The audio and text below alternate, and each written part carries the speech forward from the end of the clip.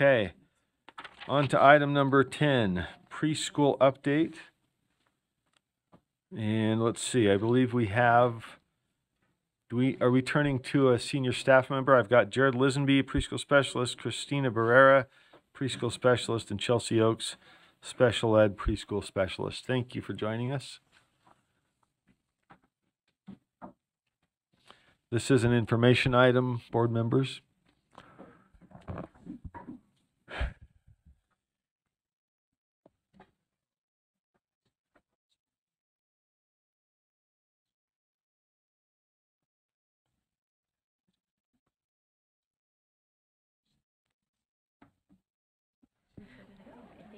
If you want your mic turned on, you'll have to press the button with the little guy on it. Who do I need?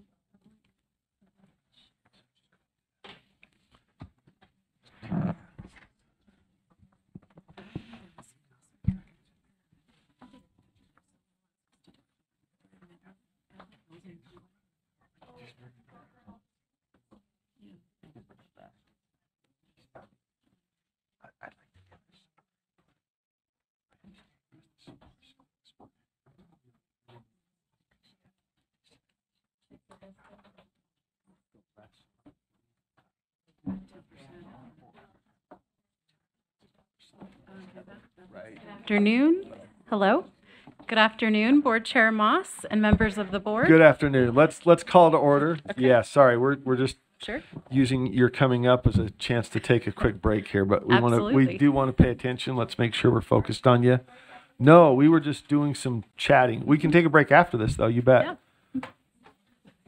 Yeah. I will. Duly noted. Request for break. We got our preschool specialists, and then we will take a break. So thank you for joining us. It's all yours. Excellent. All right. Good afternoon, Board Chair Moss and members of the board. My name is Christina Barrera, and I am currently a preschool specialist here at USBE. We very much appreciate the opportunity to share with you an academic highlight for preschool today, and of course, thank you for your time. I'd now like to take a minute to introduce you to our team, which also includes my colleagues Jared Lisenby and Chelsea Oakes.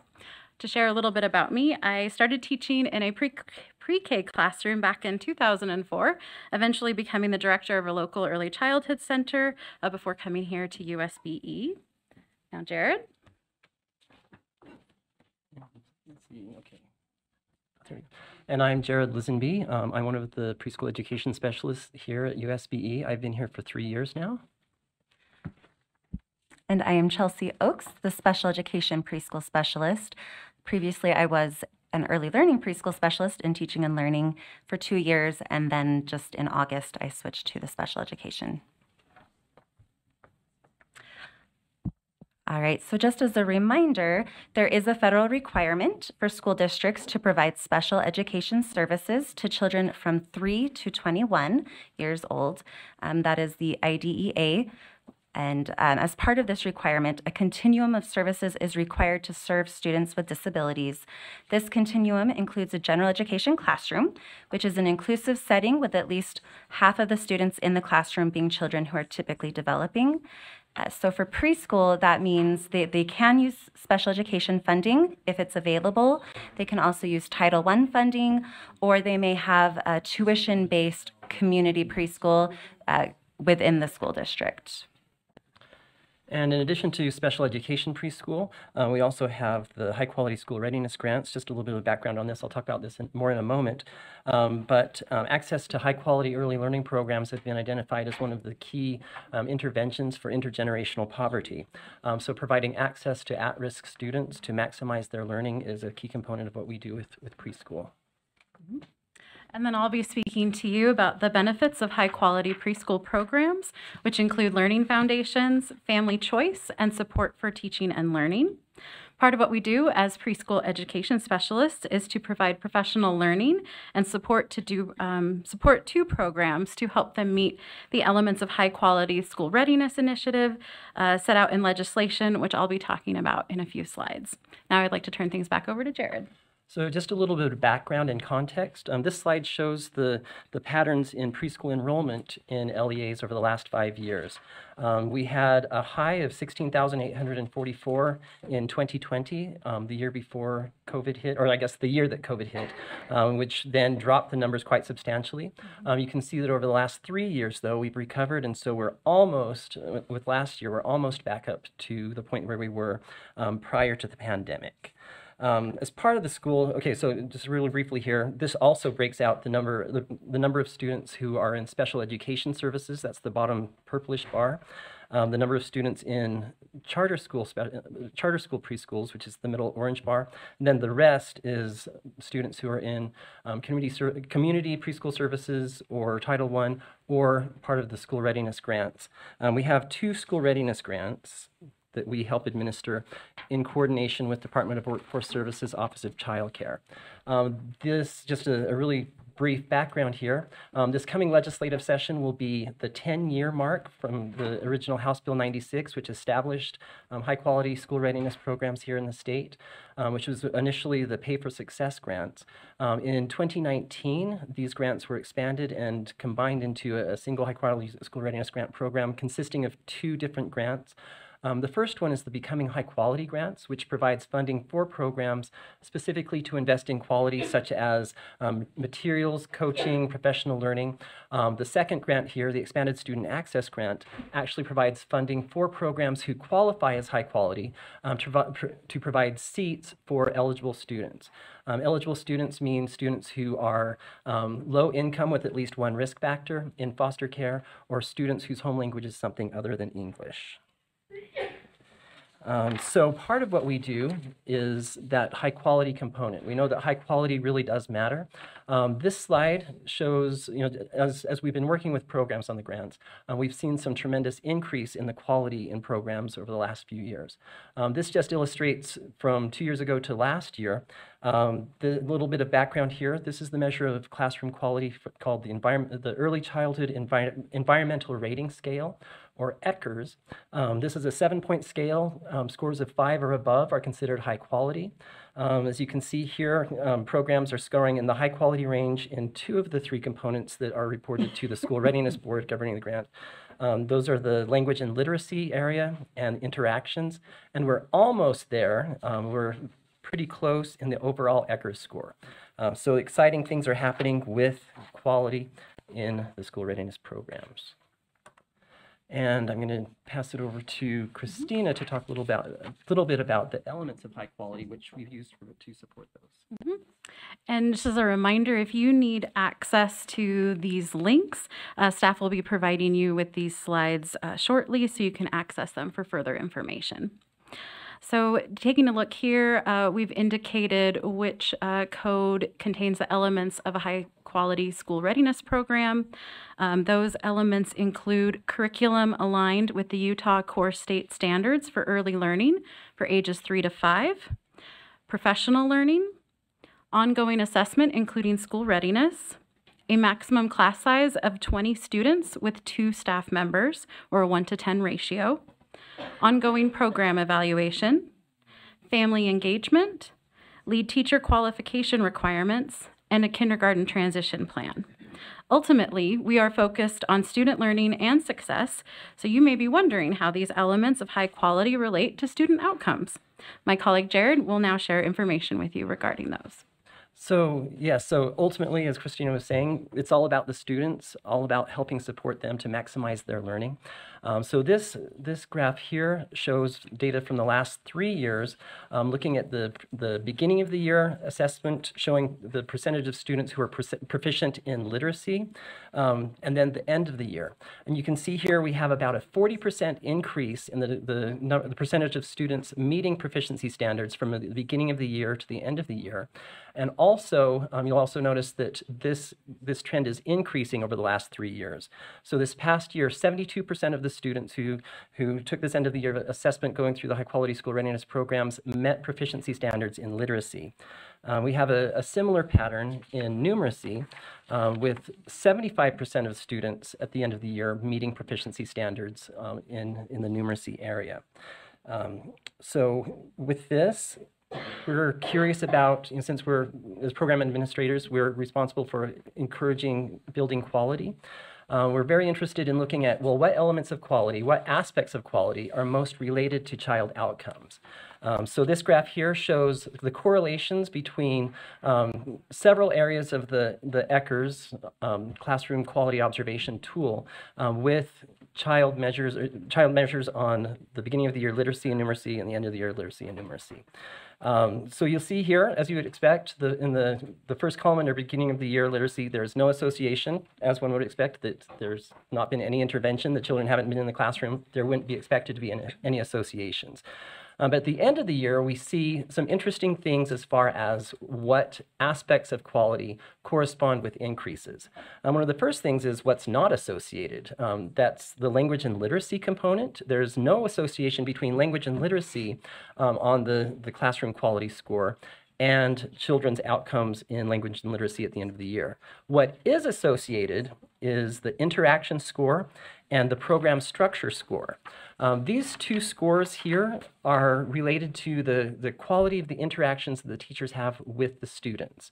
With the interaction score, the second one is the program structure score, which takes into account learning in small groups, large groups, and one-on-one interactions during child-directed free play.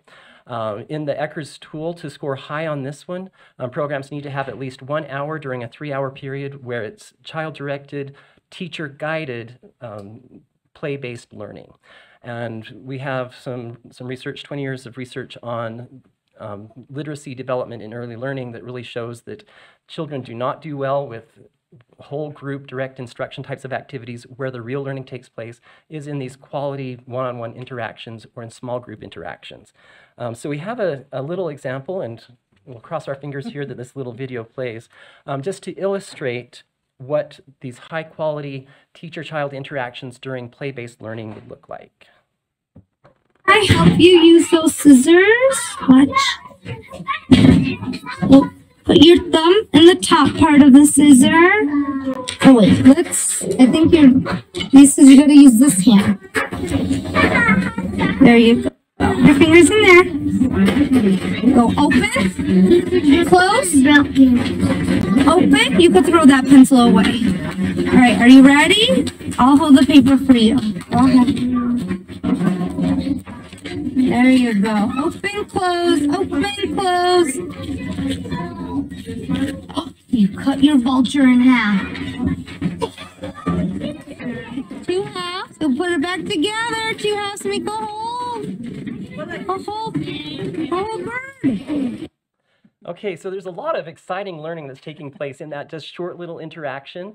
Positive guidance, recognizing the child's need, recognizing what the child's goal is, supporting the child, explicit instruction in how to hold the scissors to cut, bringing in language, you cut your buzzard in half, the half and the whole, teaching mathematical skills, all in that one little interaction. These are the types of interactions that really do coordinate or are associated with that learning that we've been able to see. I have another little clip here, another brief clip really showing examples of this learning taking place in the preschool classroom. This is in the same classroom. They were doing a study on desert habitats, and this child wanted to talk me through a diorama of what they have been learning about deserts. This is a snake and this is the lizard and these are the cactuses. And these are the flowers.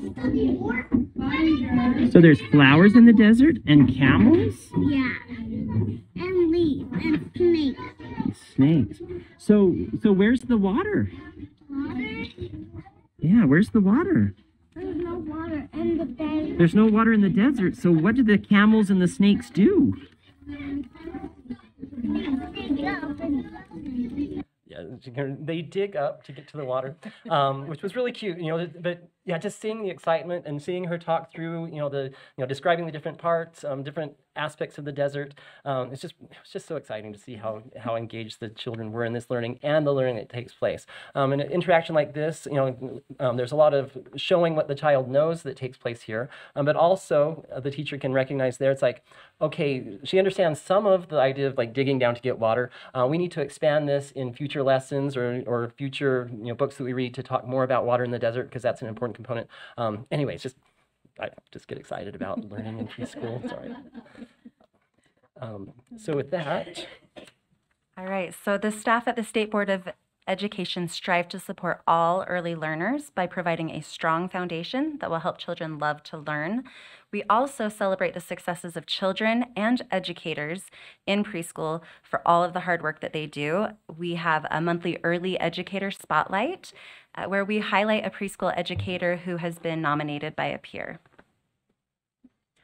And as you can see, also part of ongoing support is for building quality and capacity in early learning programs. That is included in strategy 1C. This is 1C of the strategic goal number 1 for early learning. And the goal is for 1C to increase optional access to high quality preschool programs. And so we are thrilled to be continuing that effort and supporting programs to provide that. And also part of this is just raising awareness of the importance and the excitement of early learning, especially supporting parents and families, recognizing that parents are children's first and most important teachers. Part of what we do also is aligned with the USBE Strategic Plan Area 1D, which is increasing family engagement in early learning. Some of the video examples that I had there were part of the process, or part of the task that we have to help spread the word, so that parents can recognize ideas that they can use with their youngest learners to support learning both at home and in the preschool classroom, if that's something that the parents choose to engage in. And with that, that concludes our report. Thank you very much. Thank you. Comments, questions from board members? We got Member Bogus, Member Klein, Member Straight, and Hymas. I'm sorry. Start with Bogus. I don't know who is first. It looks like Member Klein might have had the first light, so let's start there.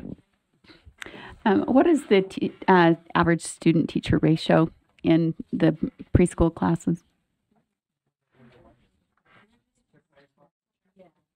Okay. So for the high quality school readiness grants, there's a requirement for 1 adult for 10 students. And so the maximum, and with a cap of 20 children in the class, so it's a 1 to 10 ratio. Because of the nature of the early childhood education in the LEAs, being very closely tied to special education, most times there's more than just the 2 teachers in the classroom to support that learning. So there's always 2 teachers. If there's up to 20, then there's 2 teachers. Right, with a 1 to 10 ratio, yes. Okay. And are these classes are they at the local schools, like the regular schools, or are they different buildings? Yes, most of these classrooms in district preschools are in the elementary schools. We do have some programs that have early learning centers where they will have multiple preschool classrooms in one building. But yes, most of these preschool classrooms are in elementary school buildings to help with that continuity into the K through the kindergarten system. Okay, and what kind of technology do the kids use? That varies by the program. Because of with the high quality school readiness grant, the Eckers observations emphasizes very limited use of technology in the classroom. Technology is usually limited to less than 5 to 10 minutes per child, and if it's used at all. In most of the classrooms, recognizing that the highest quality learning takes place in these one-on-one personal interactions with the teachers, most of the classrooms we observe only use media as part of perhaps a whole group activity where they're doing a active song or something where they'll use that media. But other than that, the primary mode of instruction is these one-on-one interactions or small group interactions. Okay, and then standards, are there standards for pre-K? The State Board of Education has approved the standards for early learning for ages 3 through 5.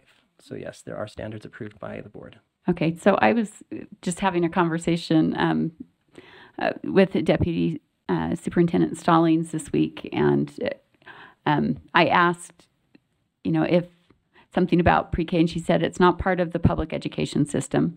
So I asked why we administer these programs, and she said it was a directive of the legislature. So while it's not part of the public education system, we still manage the program, it sounds like. So part of this... So I'm just looking, I just think if someone can speak to that, I'd appreciate it, because it sounds like it's part of the public education system, especially when we have standards for it. So maybe you're not the one to answer that, but... Deputy Superintendent Dixon. Most days I'm a deputy. No, we got you. Yeah, just if I may, Mr. Chair, to the to Board Member Klein, what we mean when we say it's not part of the public education system, it's not part of the constitutional oversight, which is K-12. We are a K-12 public system, which is unusual. Most states are pre-K-12, and some are pre-K-12 and beyond that a Board of Education has oversight for. So it's, what is your jurisdiction? It's generally K-12, even though we've had programs assigned to us. So it's always been part of the public education system, but not part of the codified K-12. We're not a PK-12, we're K-12 under your jurisdiction. It sounds to me like this is a distinction without a difference. Yeah. We're still like but which would mean that we are in violation of the Constitution if the Constitution says we're K-12 and yet we run pre-K.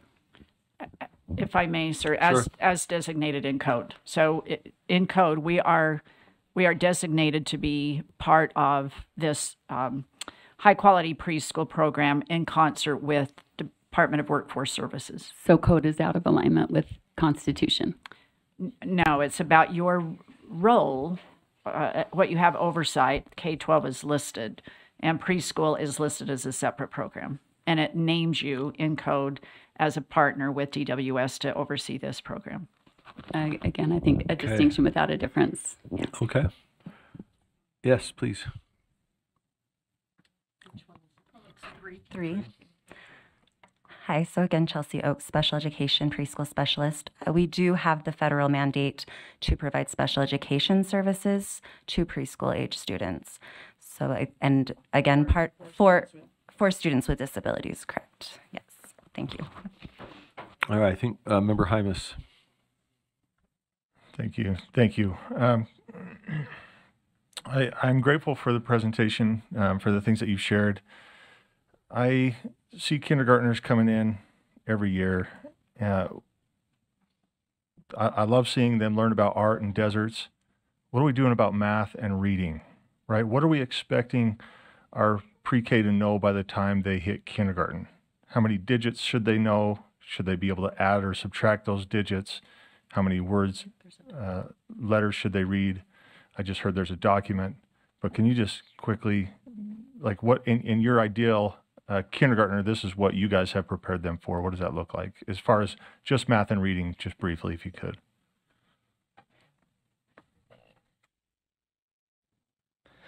Okay, to respond, there is the PEEP, the Preschool Entry and Exit Profile Assessment, that is aligned to the early learning standards, which provides those expectations. That's the data that I was showing as far as proficiency. And with that, there's some theories from early learning, not theories, but some practice from early learning that talks about a child entering or leaving the preschool program would be expected to know a certain number of uppercase and lowercase letters, be able to count. But what we're finding as far as what's most predictive of student success isn't necessarily the letters and numbers known. It's more that foundational, lifelong learning practices, the love of learning, the ability to be self-directed learners, which is carrying them forward more successfully. So yes, while there is a theoretical number, like a student should know 18 uppercase letters and 15 lowercase letters, that's not the most important thing that we're finding as far as predicting success as they're entering kindergarten. Follow up? You bet. I mean, that's interesting. But by the time they're in third grade, first grade, second grade, whatever, we want them reading on a grade level. I don't know. I'm confused by this, and maybe I can have this conversation offline with some of the staff. But it seems to me if we're shooting for expectations of our LEAs, then our pre-K would align more with what expectations we're holding them to, if that makes sense. And this is just a query.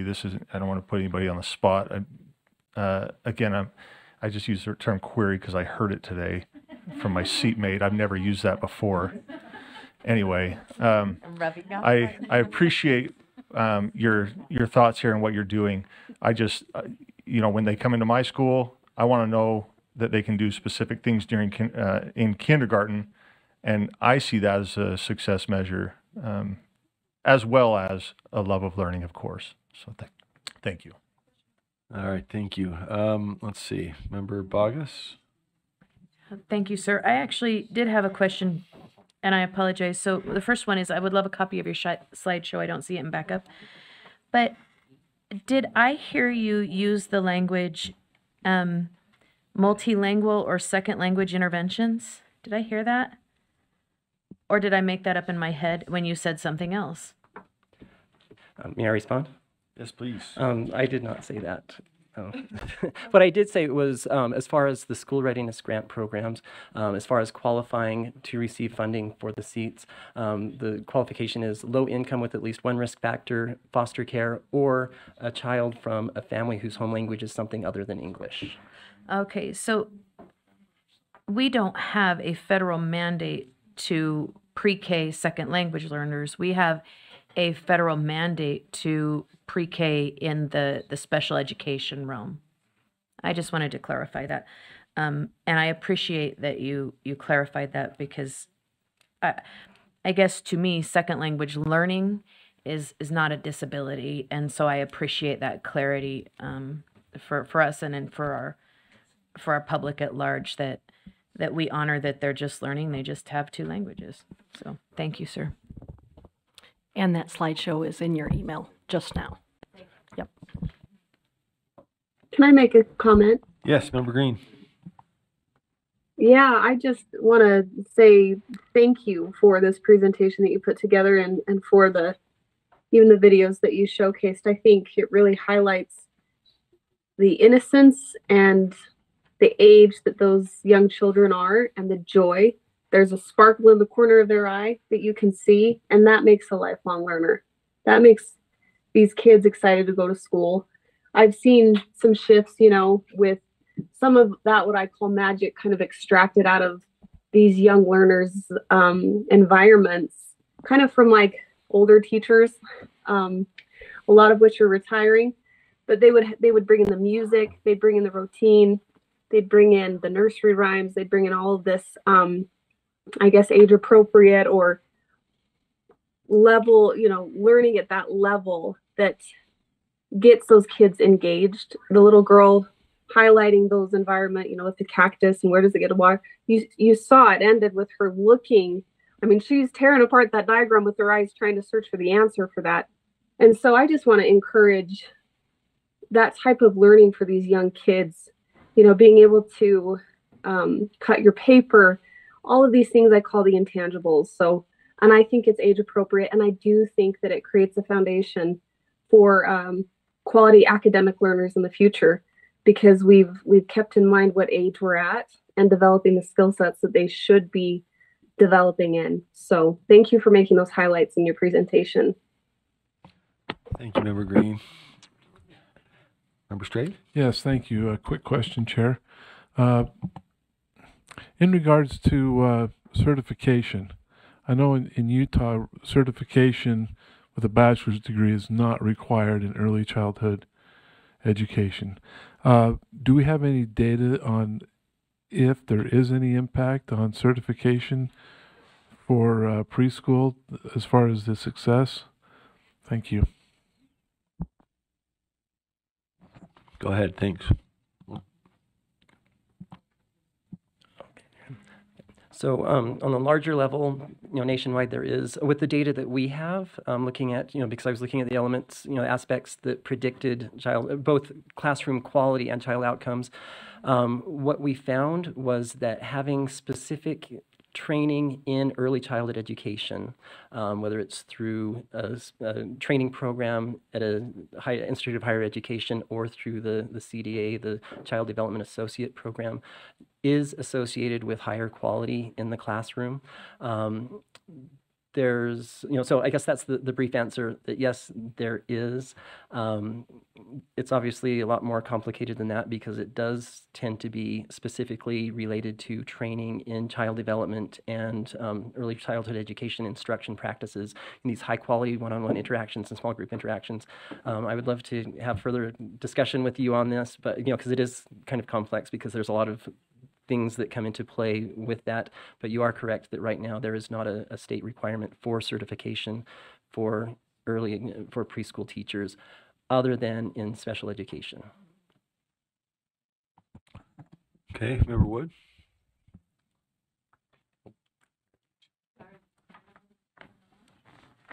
Thank you. I just wanted to say thank you. Having a daycare director in my home, I've watched her interactions as she's had to work with your office to get the PEEP established in her care center.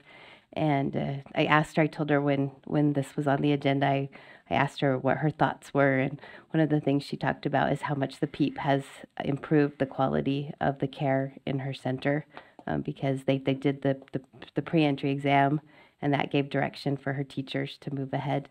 And so thank you for the work you do for even these community centers to help bring quality care to our young ones. Vice Chair Earl. Yeah, just a comment. I just piggybacking off a little bit off of what Board Member Hymas said. I actually appreciate the play more than the academics at that age. Now that may go against, I know, because I think, and I think you can do both. That's the high quality, right? That's the difference there is the high quality. But I also wouldn't want us to overemphasize academics when kids are just learning to, develop these fine motor skills and develop this, and that language, how important that is at that age. So while I do agree with that, that careful balance is there so that children can be children, and they can love it and just enjoy, and then move into the more academics as they get older. But childhood, we don't want to skip it, Kids need that. They need that. It's an important resiliency thing. So anyways, that just piggybacking on a positive way, with the academics. So, okay. Thank you. All right. Seeing no other lights, thank you very much for the preparation, the slides. And I did see that was circulated, right? Is that what we saw? So the slide deck's now been circulated with the data, impressive data in there. Thank you for sharing. Thank you for being with us. Appreciate it. Did we do a clap? All right. What's that? I think we did. Oh, we did.